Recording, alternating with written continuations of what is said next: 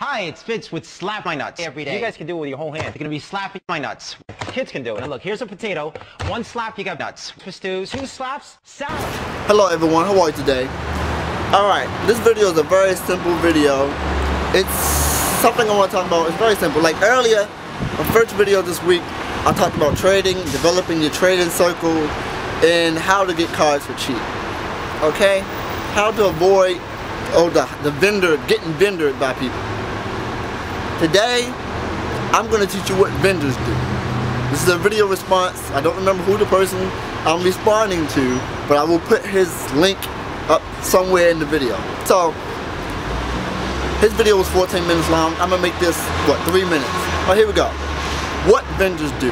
How to make money in Yu-Gi-Oh! As far as trading. We all know Order of Chaos is coming out. Okay? What are people going to run because of Order of Chaos? Think about that for a second.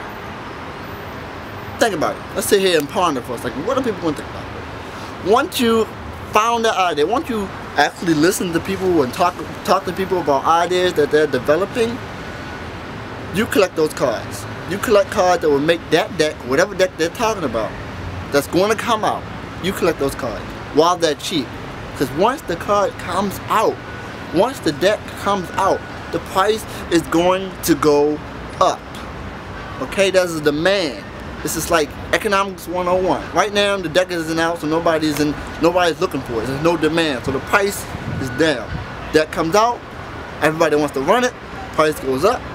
Okay, that's it. That's basically it. I don't need to explain it at all.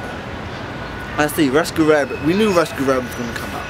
We knew Tour Guide was going to come out. People, when they first saw Tour Guide at sneak peek, they were like, what am I going to use this for? As if they never knew Exceeds monsters were going to come out within a couple of months. Think about it for a second. Like, Levier, all that was show. We knew the cards. People know the cards is coming out 3 or 4 months before they come out. We knew Levier was going to come out. We knew Tour Guide was going to come out. Okay? Nobody put the pieces together. Tour Guide plus Tour Guide equals Levier. 2,500 attack points. Wow, that card is going to be great. Nobody knew it. Nobody did their homework. So let me summarize this.